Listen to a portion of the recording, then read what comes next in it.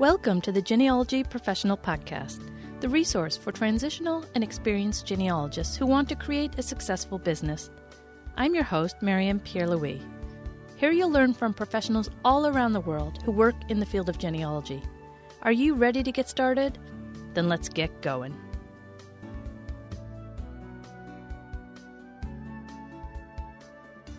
Welcome to the Genealogy Professional Podcast. Today we head to North Carolina to get to know genealogist Craig Scott. Craig, welcome to the Genealogy Professional Podcast. Hello, how are you today? It's so wonderful to have you on the podcast. We have so much to talk about that we're just going to have to jump right in and try and get through as much as we can. And unfortunately, we need to go back to the beginning. I want you to, even though this is more of a business podcast, I want you to talk about when you first got interested in genealogy, and then later we'll get to the convergence of when you started incorporating it into your work. With you, I want to start right back at the beginning. So can you take us back there now? Sure, gladly. The year is 1968. I'm in high school, and I come across a piece of brown Scott hunting tartan, and I take this swatch to my mother and I say, I want you to make me a jack shirt out of this, because my mother made most of my clothes when I was in high school. So she said, sure, do you have $60? And I said, $60? And she said, yeah, that's what tartan material is going to cost. We'll have to get it from Scotland. So I decide that, well, I have to prove that I belong to Clan Scott before I'm going to spend $60 on a jack shirt. And if you know what a jack shirt is, you're an old person too, because they just don't exist anymore. So I started doing genealogy, and unfortunately, I was focusing so much on Scott and proving a connection to Clan Scott, which, by the way, I've never proved even after all these years, that I forgot to focus on the living, because my great-grandmother was alive then, and I played checkers with her, and she cheated, but I didn't ask her the right questions because I wasn't focused on the right thing. And that's a problem with genealogy throughout your entire life. Sometimes you're focusing on the wrong thing. So I got started on this journey. I went off to college. I joined the Navy. I spent 28 years in the Navy. I did a lot of genealogy up until about 1985. It was not the focus of my life, but it was definitely in my life. And I loved every minute that I was able to spend. In 1969, we moved to Northern Virginia. We visited my grandmother for about a month, and she lived in Brentwood, Maryland, which was just off Rhode Island Avenue, which is a straight shot almost down to the archives. So I hopped on a bus, and on the 2nd of August, 1969, sometimes you remember dates when you're a genealogist, I went into the National Archives for the first time, and I touched a Civil War pension, and I looked on a Revolutionary War pension on the microfilm, and I couldn't read it, and I went and said, I can't read this, I really want to read it, and I got to touch a Revolutionary War pension, a real one, and I've only touched 2 of those in my life. So in 1969, I was like, if I wasn't hooked before, I was in hook, line, and sinker. There was nothing else I wanted to do in life other than be an Episcopal priest, which I never did, and become a genealogist, which I am. 50% is better than nothing. So I went and moved down this path. In 1985, I saw an advertisement for the National Genealogical Society. Imagine doing genealogy and not realizing that there were societies out there of people gathered together with a similar interest in genealogy. All I had encountered in all those years up to 1985 were obsessive compulsive people who stuck their head inside microfilm machines and generally were not very happy when you interrupted them. But I didn't realize that they were all organized. And I joined the National Genealogical Society, started working at running the library on Wednesday nights there for years and years, and just got really involved. And what I learned is all those years I've been doing it wrong. I wasn't citing my sources at all. I mean, I had boxes and boxes and boxes of material, and I had notebooks and notebooks and notebooks of stuff without a single source citation in it. So I realized I was doing it all wrong, and I needed to learn how to do it right. I became the Clan Scott genealogist, and I was in about 1985, 1986, started publishing the Scott Genealogical Quarterly, and I was still doing it wrong. And I just couldn't deal with the fact that in my head, I didn't know how to do it right. So I started a journey of learning how to do it right. I became basically a consummate researcher. I met Elizabeth Shown Mills. I listened to everything she had to say, and I kept listening to everything she had to say. I purchased evidence, and I all of a sudden became a citation guy. If you look in Evidence Explained, I'm in the acknowledgments for the citation guide among 4 what I'll call special people. But I just, I kept going. And then I had to do things in order to finance my desire to continue to do genealogy. And that's how I became a publisher, and that's how I became a lecturer, and that's how I became an educator. And that's how I honestly believe that you have to be a researcher, you have to be a publisher, you have to be an author, you have to be a lecturer, you have to be an educator if you're going to do it right.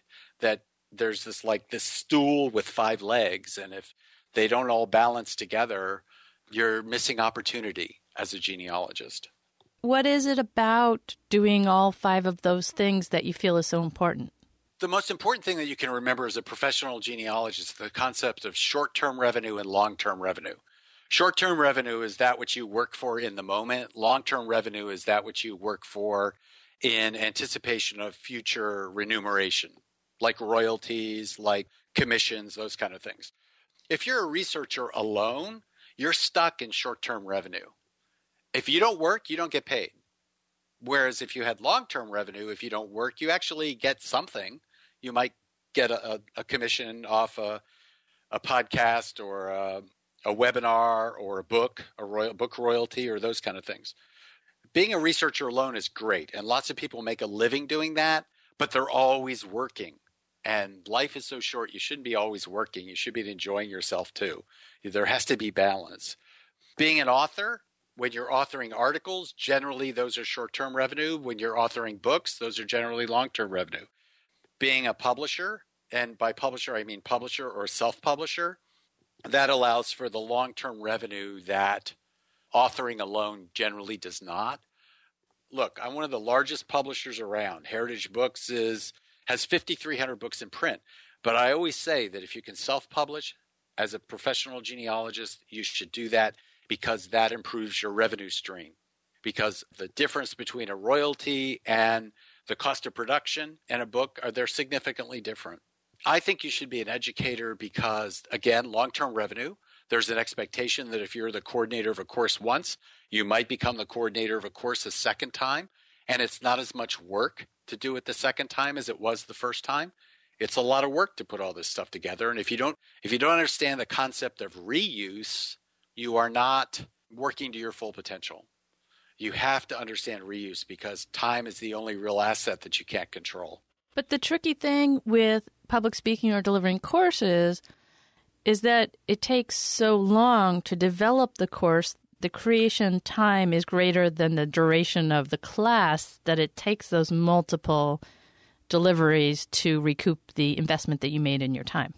Well, that's a reality, but the reality that a lot of people miss is that you shouldn't be talking about something you don't know anything about anyway. If it's going to take you 150 hours to develop a 1-hour lecture, that isn't a lecture you should be developing. So there's that issue. Now, I always propose lectures that I've never given before to national conferences because that forces me to learn, and I want to learn new things. I consider myself to be a bona fide know-it-all, and a know-it-all is a person who has to be constantly learning in order to maintain that status. Lecturing is one of the ways that I maintain that status by learning new things. So I always propose generally 1 or 2, but normally 2 lectures that I've never given before so that I have to develop them as part of the process. And that adds to my repertoire, and they'll get used again. How do you feel about questions that the audience asks a speaker and how a speaker answers those questions? Should they always try to answer the question, or should they say, look, I don't know the answer. Maybe you could go to this source and see if you can find it. What's your take on that whole interplay between, not necessarily you specifically, but just between the audience and speakers? I actually can only talk about me specifically. I learned a long time ago that you never admit defeat. You never speak in negative terms in regards to an answer. You don't start with, I don't know this answer, because it sets the people up for, well, he doesn't know. So what I generally do is I come up with what I believe to be the answer. I believe that you should always provide an answer whether you know the answer or not, and that you shouldn't precede your answer with something that's negative, because that sets up in their minds that you don't know the answer to begin with. And you probably do know a piece of the answer. And so what I do is I try to construct guidance, try to give what I understand, what I think the answer might be. And when I finished, I'll say, but I don't know what the answer is. Does that sound good to you? I mean, I just made that all up. And it's often I make a lot of stuff up that people agree with must be the answer. And some people come back to me and will say to me, that was the answer. And some people will say, well, that wasn't the answer, but in the process of doing what you told me to do, I found the answer. It wasn't where you said it was, but it was somewhere else, but I came across it while I was doing what you told me to do. So, I mean, I love questions. I mean, there is not a question that I don't want to try to answer, but that's just my nature. In fact, you know me well from the perspective of lecturing. I start my lectures with questions. Try to get in 15 minutes early, get everything set up. Most people get everything set up and stand around, or somebody monopolizes their time. But I like to get right in, get questions, establish a mood with the group about, hey, this guy's good. I need to listen to this guy. And then you can start with your lecture and you've hit the ground running because everybody's paying attention to you. You've already got them laughing. You've already got them focused. They recognize your enthusiasm. They recognize your competency. And there are only three things a lecturer has to worry about. They have to worry about enthusiasm, they have to worry about presentation, and they have to worry about competency. And the most important one of those is enthusiasm. If you get them enthused about your subject before you even start about talking about it, I mean, half the battle is won. You have to have the necessary presentation skills so people understand what you're talking about. And, but the issue for me is, are the slides really for the audience or are the slides really for you as you give them the talk where you're actually talking to the slides, and conveying what's on the slides to the audience and adding or subtracting from it? You can teach anybody competence. Competence is not hard to teach if they're learners. But enthusiasm, you can't teach enthusiasm because it comes across really poorly. And you can teach presentation. Some people go overboard with animations and whiz-bang stuff. And if that's good, but I'm just not into that because I would rather spend time preparing the lecture and thinking about it than trying to make the animations work. Craig, I want to go back to 1973 because I have a feeling this has a direct impact on your career path. Talk to me about when you were in the U.S. Navy, because I know that later on in your genealogical career, one of the things you become known for is military research. So can you talk about what you did in the Navy and what sort of impact it had on your trajectory? Well, when I joined the Navy, I was a conscientious objector without being a conscientious objector. Inside my head and heart, I was one, but publicly I wasn't. So the only thing I could be was a hospital corpsman. I became an ensign, eventually went out to Navy Medical Data Services Center in Bethesda, Maryland, where I was the comptroller, then director of administration, then director of information systems, then director of program analysis, all jobs that I loved. I retired in 1992. I worked for an air search firm for 18 months, and I loved the research, but I didn't like everything else that goes along with air search firms. So I had to do something. So I had two kids about to go into college, so I needed money, so I became a publisher. And all that led up to, where I am today. So tell me, which had a greater impact on your love of military records, touching that Civil War pension record way back in Washington, or being in the military for all those years? Definitely not being in the military for all those years. I mean, that wasn't even close. I have pestered Elizabeth Shown Mills for, nearly 30 years. So I talked to her about what I should do. And she told me that I should have a focus and that I should specialize in something. So I specialized in Navy records. And in 1 year, I had one client. And it was like, sorry, I can't send my kids to college on one client a year. So I have to do something else. So I spread out to the other services. And I had a mentor, and that mentor was Marie Melchiori, and she basically would give me work that she didn't want to do. She was focused pretty much on Civil War alone in those days, and anytime anybody came to her with something other than Civil War, she'd send it my way. And she kept telling me that, you need to get certified. And finally, one day she said, unless you get certified, I'm not sending you any more work. So I had to run off and get certified, basically, in order to continue to get this good stuff. Craig, when was that? Give me context of what time period we're talking about. Between 85 and 90. So that's actually very early, before the big trend for becoming a CG started. Not that people weren't doing it, but it's much more commonly known now. I started out as a CGRS, so that's really, I haven't thought about CGRS for a long time, and that's why I said CG. She didn't say I needed to become a CG. She said I needed to become a CGRS, which doesn't exist anymore, a Certified Genealogical Records Specialist. In those days, there were folks that focused really on records more than kinship, and they were CGRSs, and they really knew records better than anyone, anywhere, and that basically was my job. And you're right, touching the records themselves is what got me hooked. It wasn't anything that had happened before that got me hooked on the military. It was having to put two-thirds kids through college and being in a position where I could go to the archives often and touch records that I have what I call Scots law in regards to records. So if you take a Hollinger box and there's no dust on it, that's a new Hollinger box, and probably somebody's been in that recently. If the Hollinger box has dust on it and you run your finger through it and it just separates the dust, well, that may be good. But if you run your finger over the top of the box and the dust turns to oil underneath your finger, you've got a box that just nobody has touched in so long that probably everybody's forgotten what actually is in this box. And the series descriptions at the high level don't really give you insight as to what's in an individual box. And even a description of what's inside that box may only be a partial description of what's inside that box. So you may find all kinds of weird stuff inside a box that you run your finger over and it turns to oil. I mean, that's true of any box, but I think the oily boxes are my favorite ones. No passion here, none whatsoever. Let's talk about publishing. Why did you think that publishing would be a good thing, and how did you get into that world? Well, again, it's the concept of short and long-term revenue. The best way to make money is to have other people work for you, okay? Working by yourself, you can only do X. But working with other people, they get X and you get a piece of their X.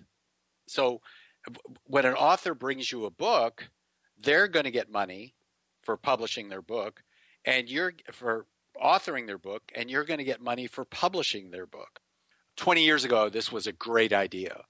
Today, I'm not sure that having 5,300 books in print, 1,200 authors, and all that kind of stuff, what I have today is such a great idea. I mean, it's still a good idea, but it's not the great idea it was when I decided to become a publisher. And the world has changed. There wasn't digital print-on-demand printing in those days. There was, you made 500 books or 150 books or 300 books, but generally you made at least 100 books if they were paper, and you made at least 700 to 1,000 or even 2,000 if they were hardback. And I have pallets full of hardback books that I made, 20, 30 years ago, back in the old days, that will still exist the day I die. Was there greater risk back in the day because you had to print so many books when a new title came out versus now where you can print on demand? Oh, absolutely. Back then, it was definitely an economic decision that you actually had to consider, well, how many of these am I going to sell? It was actually the year of the pre-pub. And, if the pre-pub didn't work, then you didn't print the book because you didn't want to be stuck with all these books. I mean, the cost of warehouse space and the investment. But today, it's not as big a decision now today as to whether I want to publish a book or not. I mean, there are decisions I make, like I don't want to see a genealogy that's full of family group sheets. I don't want to see a genealogy that doesn't understand the concept of numbering. And it is either NGSQ or it is register. I don't want to publish a family genealogy that doesn't have sufficient references to me feel like they actually referenced something that was actually real. But that doesn't mean I don't reprint old genealogies that don't meet that criteria. But the new stuff all meets that criteria. It's a 15-second decision now as to whether I think it's my market or not. That's a bigger question than am I willing to invest the money, because the investment still exists, but it's not one that if you fail, it will strangle you for the rest of your life. Having 1,000 copies of a book that you published 25 years ago still sitting on a skid, that's lost resource. And it's just really a shame. And being able to sell that skid of books would just make my entire day. But I mean, we also had Google Books, archives.org, Haiti Trust, all of these organizations that are in the business of taking a book and digitizing it. Well, if they take a book and digitize it and I have 500 copies of it sitting on the shelf, I'm the gas light, in the electric age. And so I'm just stuck with that investment. And it wasn't a poor investment when I made it. It just became a poor investment because technology overcame what I was doing, much like what FamilySearch.org is doing in making material available digitally. Publishers thought when they sold a book to the library that somebody would have to stand for 6 hours and photocopy the book, and most people wouldn't be willing to spend 6 hours photocopying the book. And that really wasn't an issue. It didn't interfere with your marketing model. But now a library can scan a book and pass it out, and there's no effort on the part of the individual now. And that really does impact a marketing model. You have to persevere and you have to just move forward, but there's going to be recognition at some point that what we've really done is undermine the base of authorship in America, in that authors are not going to be compensated. They're going to be like musicians. They're not going to be compensated the way they should be for their work.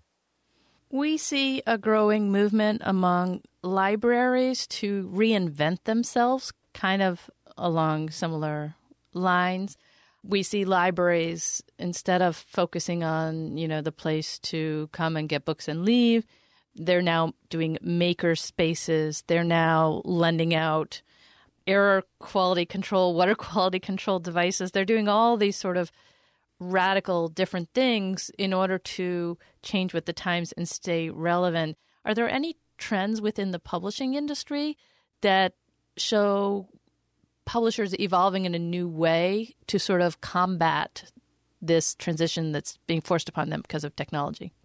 I've reinvented myself at least 4 times in the last 25 years. Every time we produce a book, we also produce it digitally. There's not much a publisher can do except keep up with technology. I mean, I can grouse about it all I want. I remember the gaslighters and the telegraph operators replaced by the telephone. I mean, I'm old school. And I do keep up, but it's not as much fun as it used to be. I don't know that there's much more that I can say about that. Publishing is not as much fun as it used to be, but it still exists, and people always do like books, and I do know how to make them. It's just probably I don't know how to sell them anymore. But the issue is that there's a lot of people who don't know about heritage books and don't know the kinds of things we have available. And my efforts are directed at doing things like this so that people become aware of that heritage books exist, and we have lots of books that genealogists can use. In the world of newspapers and news, print news, TV news, we have seen across this same time period that you're describing that Walter Cronkite was the source of information, so to speak. Everybody in America would tune in and get their information. Now what we see is kind of these silos where there's no one source of information anymore. There's millions, and people pick their one little source that they're going to choose from. Do you think that sort of situation has happened in the world of genealogy as well? When I think of Everton's Genealogical Helper, maybe that was something similar. That was the one source of information. And now that there's no one source, and there's many more of these silos that are going up where people are entering and learning about genealogy, becoming interested in family history, but there's no one strong source. And the reason I mention this is because supporting industries like yours, it's much more helpful if you can tap into that, main well of people coming into the field. And now we seem so broken up. I think we're always going to be broken up. What does it take to become a professional genealogist? All you have to do is say you're a professional genealogist. It doesn't take much more than that to become a professional genealogist, but that doesn't address the quality of professional genealogist that you are. It doesn't take much to hang out a shingle as a professional genealogist. It doesn't take much to hang out a shingle as a blogger. The issue in newspapers is going to be that what newspapers did was paid for investigative reporting. And there was a quality associated with that that doesn't exist today because everybody's an investigative reporter. And unfortunately, everybody has an agenda. We no longer live in a world of news. We live in a world of entertainment. I mean, I've always said I would get my entertainment from Fox News and my news from Jon Stewart. And that's the way the world is really upside down now, in that we lack the investigative reporting. Everybody is a newsman. Everybody's a reporter. Everybody has an iPhone or an Android that allows them to record a video. Everything is taken out of context now.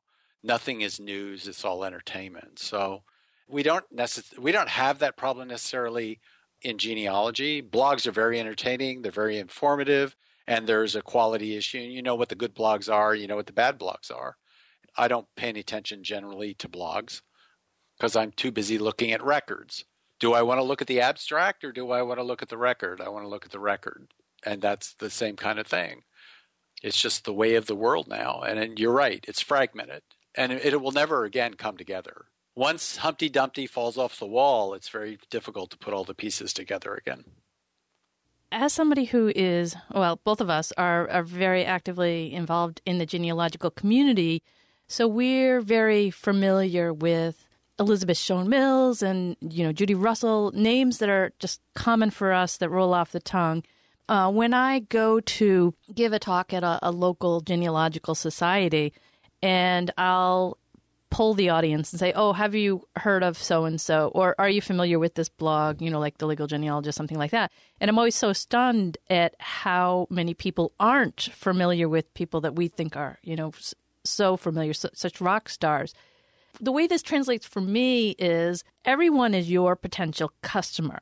And if these people in local genealogical societies don't have that familiarity tapping in with the genealogical community, how do you get them as a publisher, as your customer? Do you rely on Google search that they're going to be searching for something related to their ancestry and that's going to take them to your website? Or do you find another way to reach out to this large fragmented group of people so that they can find the books and resources that they need, which you have? The best method for acquiring a new customer is word of mouth. There is no better way. An ad does not work. I mean, an ad, 27 times you have to put an ad in a place before somebody even notices it. It's just very expensive, and the return on investment is just absolutely poor. Book reviews work very well as long as it targets the place that the book relates to. So that investment is worthwhile. Getting it in a national publication works also. Once somebody learns about you, then you can expand on their base, but you've got to get to the point where they learn about you, and it's just very difficult. This is a way that people learn about us. Heritage Books has a cruise, and some people would rather cruise than, relax a little while they're learning genealogy. So we get new people that way that don't know of us before. National conferences, unfortunately, selling to the national conference market is more difficult now than it was before because these people have 10, 15 years of knowing you and they're the same people. So you're not getting any new people. The new people you're getting are those from the local area. And then so there's 1/3 from the local area, 1/3 within 500 miles, and then the 600 people or 700 people that always go because we're one great big happy family, right? I mean, the only place we see each other is at conferences. But you already know about Heritage Books, so you're not a new customer that I have to worry about. So it's really a mess. because it's like driving down the street with speakers blaring. Heritage books exist. Try Heritage books, and you know how well that will work. It just won't. Word of mouth is the best way. Quality product and word of mouth are the best way to get new customers. That's true as a professional genealogist also. You can advertise as a professional genealogist all you want, but the way you're going to get a client is because somebody referred them to you because they'd had a good experience with you. When somebody buys something from you, do you have sort of a loyalty program? I don't mean a loyalty program, but an email list or something so that you try to build a relationship with the customer so that they continue to keep coming back? Sure. We have a Facebook page and we have a weekly newsletter and we invite them to join us. We don't push it. They've got to join us. We don't force ourselves on them. With every package comes a catalog that we think focuses on what their research is, because we currently have 3 different catalogs. One very old, and then one that relates to colonial U.S., and then one that relates to the South, and we have one on the North in process right now. But the problem with 5,300 books is we publish a book in order to create a catalog. That's how bad it is, because our catalogs are like 200 pages. They're very dense, ink-wise. They will put you to sleep in no time at all. They're very good for at night when you just can't sleep. Sit down with one of our catalogs and start reading, and I guarantee you'll be asleep in no time. So tell me about this weekly newsletter. I regret I haven't seen one, or I haven't seen one in a while.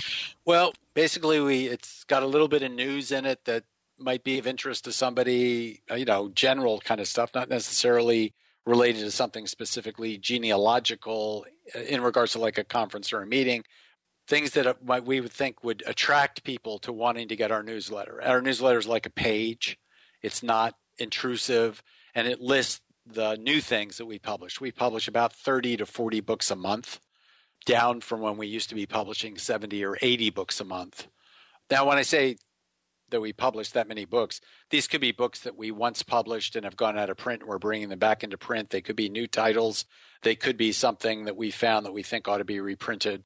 So there are kind of 3 different kinds of things that we define as new, but these are the books that have just come back into print. Usually there are about 10 every week, 10 or 12. It's out on Facebook. We used to have sales on Facebook, but nobody participated in them. It's just really strange. We offer a discount to members of APG who come in and use the appropriate APG code to purchase books, and very few APG members, of which there are thousands, they all buy books from us pretty much, but they don't apply their own discount code, which in a way I appreciate, but I would think that they'd want to apply the discount code. We have sales often, so. I noticed that you are a director of the Association of Professional Genealogists. So let's talk about that a little bit. I don't think I've ever really talked to somebody who was a director.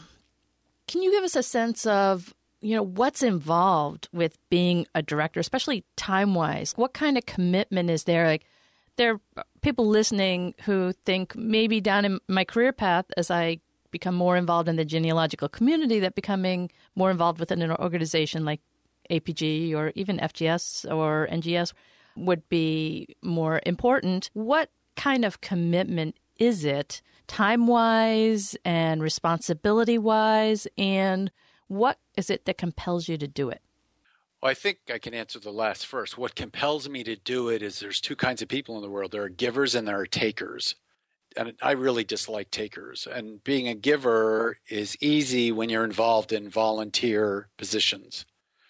And I have always agreed with the mission of the Association of Professional Genealogists because it lines up with my goal of life. My mission of life is to take people doing genealogy and to convert them into genealogists. And there's a decided difference between those 2 groups of people. If you're a hatch, match, and dispatch person, where all you care about is your pedigree, when they were born, when they married, when they died, the hatch, match, dispatch, it's just like, if that's all you care about, and you have skinny ancestors, that's fine, but that's not being a genealogist. A genealogist is a person with fat ancestors who understands source citation, who understands narrative, who understands that there's more to a person than these 3 data elements. A genealogist is a person who tries to get inside the head of their ancestors. Why did they do that? Why didn't they do this? Why did they do that? That's, in my mind, what APG is all about. And that's why I'm the longest serving director in APG. Every time I was eligible to serve but once, I think, I've placed myself in nomination, or I didn't place myself, but they placed me in nomination and I got elected. In regards to the amount of time, it's a working board, so there is a lot of time involved. Time is very inconstant. Time is not specific. Parkinson's law is the amount of work expands to fill the amount of time available to do it in. And so if you understand that process, then you can reduce the amount of time that it takes to do something because you fill that space up with something else. So, I mean, if you've looked around, the most active people in genealogy are the people who are doing a lot. And you wonder, how can they do all those things? Well, they understand how to manage their time. All right, Craig, I think it's time to head into the lightning round. You ready for the lightning round? Have you ever known me not to be ready? All right, let's get started. What was the one thing that you were most afraid of in starting your business? And interestingly enough, I'd love to hear your answer both from when you either started offering research services way back in the day or when you opened Heritage Books, but also now in terms of converting your business to meet the digital age. What's the one thing you were most afraid of? Nothing. I mean, being afraid is a waste of time. You've heard me say many times that worry is the misguided use of imagination. I mean, the issue is not what am I afraid of. The issue is what should I be doing? What do I do? Every genealogist should read Sun Tzu and try to apply the art of war to genealogy. What is one specific action listeners can take in the next 24 hours to help them transition into a genealogy career? Go to the ProGen website and read it. Take the quiz. Determine whether you are in a place in your life that you should take that 18 or 19-month course known as ProGen.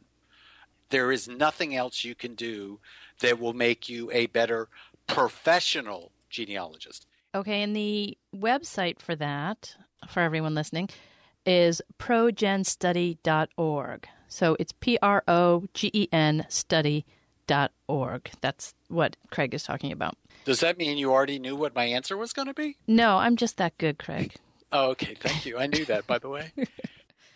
Do you have a productivity tool like Dropbox that you love and that you could share with our audience? I'm an old FileMaker Pro guy. All my databases are in FileMaker Pro. I much prefer it over Access because it's more intuitive. But I also use Citrix ShareFile. So all of my resources are in Citrix ShareFile, which I pay to use. And I use it in my business. So all my employees, they have their own sections in ShareFile, and we share material back and forth. I have used Evernote. I don't use it much anymore because ShareFile works better for me. What is your preferred social media channel for connecting with your customers? Almost all of our books are up on Pinterest. Do you run the Pinterest account for Heritage Books, or do you hire a social media person for that? Because that's a lot of books to have pictures of. No, Pinterest is a byproduct of our production process. So as part of our production process, customer service puts the cover up, puts a description up, and puts a link up as part of what we do. How many people are there in Heritage Books altogether? If you count me, 4. So 4 people are responsible for 1,200 authors and 5,300 books and constantly creating new work. We're pretty good at it. We know how to do that part. It's just selling them we really don't know how to do anymore. If you can recommend one book for our listeners, what would it be? The book is called Understanding Revolutionary War and Invalid Pension Ledgers, 1818 to 1872, and the pension payment vouchers they represent. Most people, when they do pension research, just stop with the application files, and this book takes you beyond the application files into the payments. If someone were interested in going into genealogical publishing today, what sort of advice would you give them about getting started? If we're talking about self-publishing, you just want to make sure that, one, when you start the book, you know what style sheets you're going to use so you don't change it 6 times before the very end, because that's a lot of wasted effort. You want to make sure that you understand what a PDF is, because that's what most printers want, and what the pieces are associated with that PDF that they want. Usually they're 600 DPI. Before you submit something for publication, even if you're self-publishing, you should have at least 2 or 3 friends, one of them with some copy editing experience, to look at the work before you actually print it or turn it into a publisher. I'm a firm believer in locality guides. I'm a firm believer in marriage records. I'm a firm believer in church records, probate, land, those kind of things, newspapers that don't exist anywhere else. Those things are all of interest to me. Give our audience one parting piece of advice and then tell us how we can get in contact with you. My last parting piece of advice is very self-serving. We have a cruise that occurs every year, and we're leaving out of Galveston in September for 7 days in Cozumel, Georgetown, and where else are we going? Falmouth in Jamaica. And you'll spend a week with David Rencher, Paul Milner, Cindy Engel, Paula Stewart Warren, Mark Lowe, and Craig Scott. Can you imagine spending a solid week on a ship where they can't escape and listening to them, for those people, for a solid week? I mean, that's my advice. Take a vacation. Take a genealogy cruise with Heritage Books. And how can people get in touch with you? My email is crscott@heritagebooks.com. I'm very easy to find. The 800 number is on the Heritage Books website. I have another website called genealogybrickwall.com. That's my personal website. If you Google me, you'll find me. I'm not hiding. Craig Scott, thank you so much for coming on the Genealogy Professional Podcast today. My pleasure entirely. Wow, what a great interview with Craig Scott.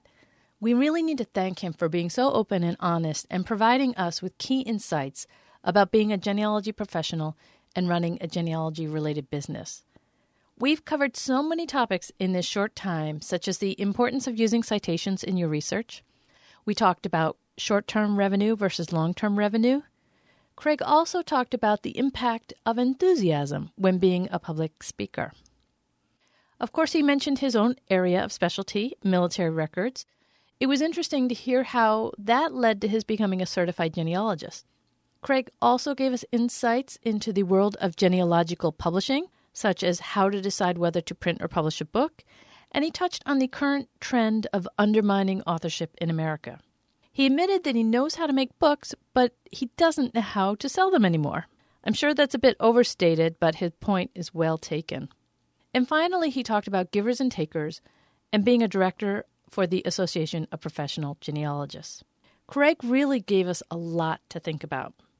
Do me a favor and find a way to thank Craig for sharing and being so open. Send him an email and tell him what resonated with you most, or go to his Heritage Books Facebook page and click like or sign up for the newsletter.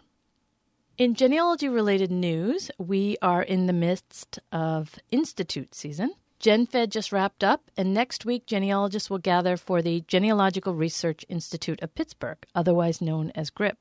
On August 17th, the Northwest Genealogy Conference starts, and then at the end of summer, starting August 31st, the Federation of Genealogical Societies 2016 conference starts in Springfield, Illinois.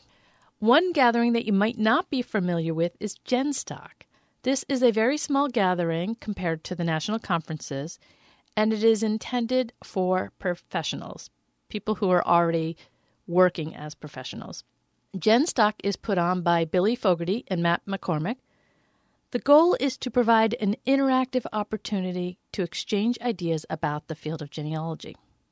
The objective is to bring together skilled genealogists to explore new ideas and to dream, to encourage friendships and expand networks, to advance the field of genealogy, to examine questions relating to genealogy as a profession, to share knowledge about the field and its best practices, and to experience the sense of joy in genealogy and have fun. It takes place in Alpena, Michigan, starting the weekend of August 25th, before the FGS conference. To find out more, contact either Billy or Matt through the APG online directory, which you can find at apgen.org. If you'd like to become a supporter of the Genealogy Professional Podcast, head over to the website at thegenealogyprofessional.com and click on the supporter button. And of course, ratings and reviews in both iTunes and Stitcher are always welcome. Some of you listen to the podcast through Stitcher. There was a little hiccup there when the show wasn't being released through Stitcher, and that has been fixed. That little technical glitch has been fixed. So you can reactivate it. Just search Stitcher for the Genealogy Professional Podcast, and you will find it again. So you can get back to Stitcher if you like. If you enjoy this free show and you'd like it to continue, please think about taking a minute out of your day to leave a review. For your action item this week, I'd like to tap into what Craig said about short-term revenue versus long-term revenue. I would rephrase long-term revenue as either passive income or residual income. This is a topic we've been discussing in depth in some of my mastermind groups this month. For your action item, I want you to think about the types of residual income that Craig mentioned, such as royalties from books and commissions from webinars. Try to brainstorm some more types of residual income. Here's one to get you started. Affiliate income, which is the linking to sites like Amazon.com. If people purchase through your link, then you get a small commission. Try to make as big a list as you possibly can. If you're stumped, go online and Google passive or residual income. Then take a look at your list and see which streams of income might be best for your situation and your business. When you're all done, leave a comment in the show's secret Facebook group. You can get to that by signing up for the Genealogy Professional Podcast on the website at thegenealogyprofessional.com. That's it for this time. Until we meet again, keep improving your business skills and take at least one step to push your business forward.